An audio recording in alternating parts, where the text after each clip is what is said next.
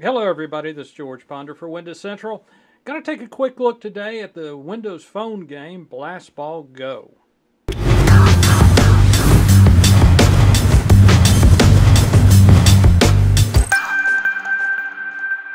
Okay, BlastBall Go, it's a puzzle game that's laid out in board game fashion. Main menu is real simple. You've got your online, your local leaderboards displayed, as well as settings, and then to jump into gameplay. Now settings, it's got your sound and music, as well as a way to reset the tutorial. Now when you first launch BlastBall Go, you'll be walked through a tutorial that'll explain game features and all, and the mechanics of playing the game. If you ever get lost or need a refresher, just reset the game tutorial.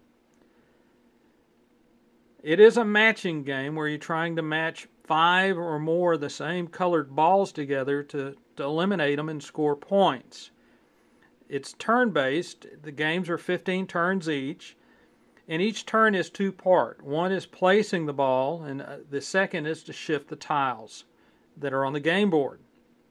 You've got 2x2 grid tiles that you'll have to shift. So when I place this ball into play, my next move is to shift a tile.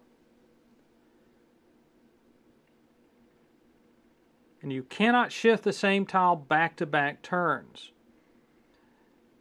And once you do create that match of 5 or more, you'll score the points. Now you do have bonus balls like these. It's a color shift.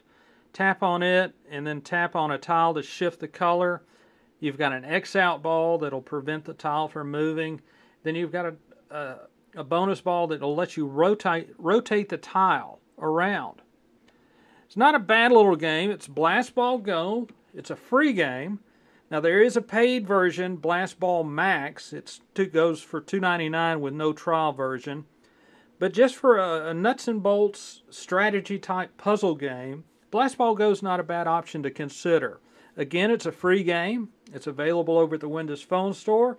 And as always, we'll have links to the game, in the post. Thanks for watching, everybody.